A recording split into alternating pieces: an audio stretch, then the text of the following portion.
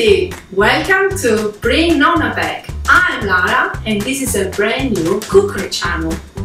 Oh no, not another one. I hear you say that. All the horses. This is a cookery show with a difference. Not only we're going to be making some beautiful Italian dishes, but we're also going to be learning some Italian. Italiano!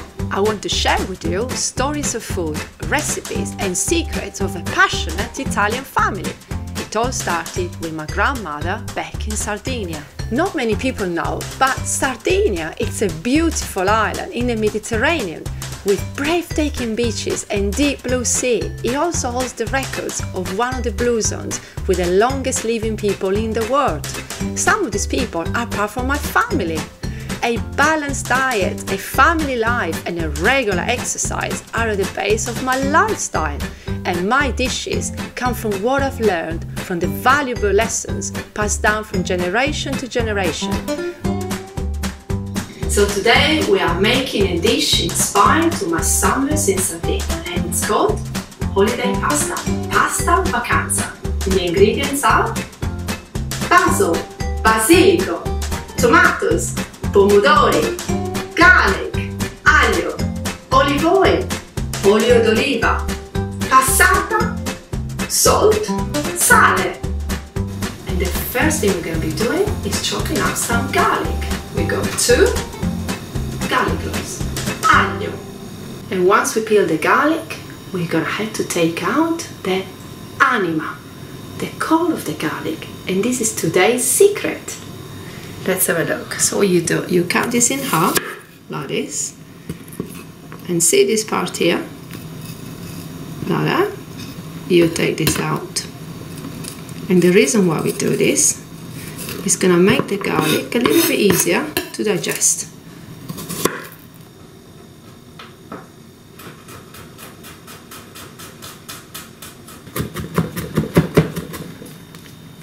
We are going to grab some basil from my window here, and I always keep my herbs fresh. It's important to. So I've got like a handful of basil here.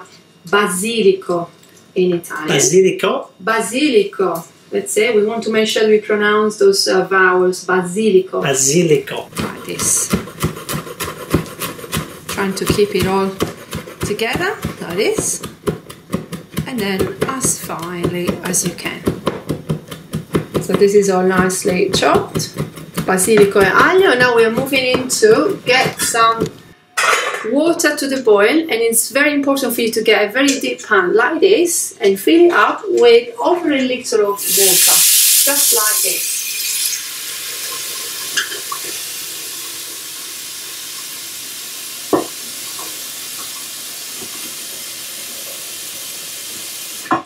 Okay, pretty much quite a lot of water, and we are going to put it on the heat, the highest we can get to.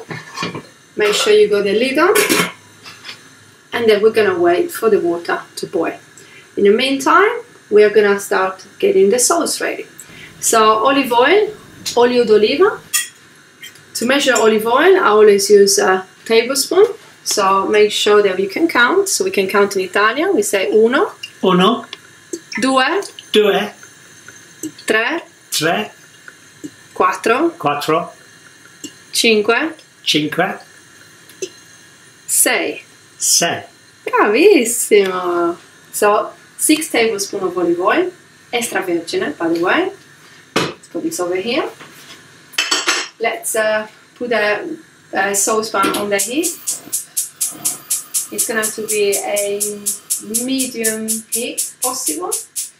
And this is something that a lot of people sometimes get wrong, because we are putting the pan on the heat with the olive oil, and we are adding straight away the garlic and the basil together. Get yourself a wooden spoon and make sure we're not burning the olive oil. This is important, because as you are burning the olive oil, you're burning the garlic and the basil, and it's not going to work. So you can give it a little stir, and then when you can see the oil starting simmering, then we're going to be adding the pomodori, the tomatoes. So get your tomatoes ready from here. And make sure we are ready to put it in. So, can you see this simmering like that? Oh yeah. Perfect. Now as it's simmering, you can rush the releasing of the smelling of the garlic and the basil, and we are adding the tomato straight in. Give it a little stir. Get your passata ready. So the passata is going to give you a nice color as well.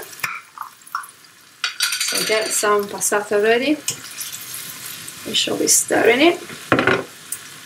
And we add a little bit more of passata. It's about 100 grams roughly. And we stir it. Just for a few seconds or so. And then we're going to be adding a little bit of sale. Sale. Sale. So you know what sale is? It's salt. So make sure you have a good pinch. So like this. There you go. Just to add in straight into the sauce. Now the water is actually boiling. Let's have a look. I'm gonna lift the lid up. Yes, it's bubbling away. And now as it's actually boiling, this is important, we are adding some sale, but it's a slightly different sale. It's a coarse salt. We're actually adding. So what is coarse sale?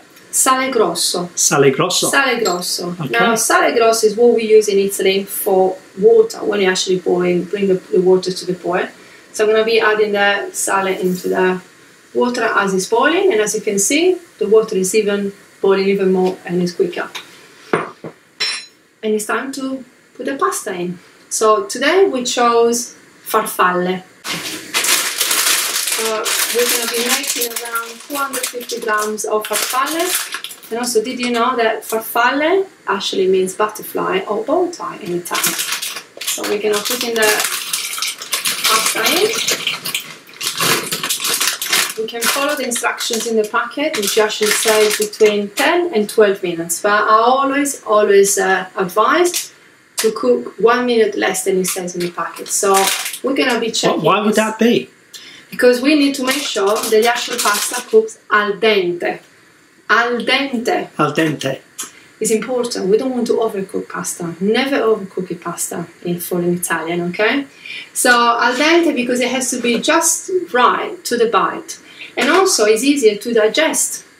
So that's important. Why? That's why it's quite important to have the pasta cooked al dente. So we're around 9 minutes, and then we are going to add the pasta into the sauce.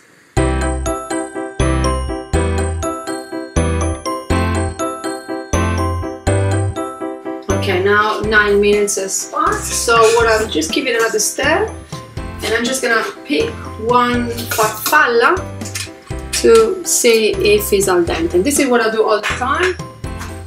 And just break it in half, and you can tell by cutting it with a fork that it's actually right. Pronta, al dente. Now pronta means ready, okay? So you can turn the heat of the pasta off. Get yourself a colander like this, and literally we are draining the pasta and we are placing it straight into the sauce. Just like this. Because in Italy, we always add in the pasta into the sauce. We don't do the opposite. Okay? Like that. Then we're gonna be stirring it just like this. Così. Ecco qua.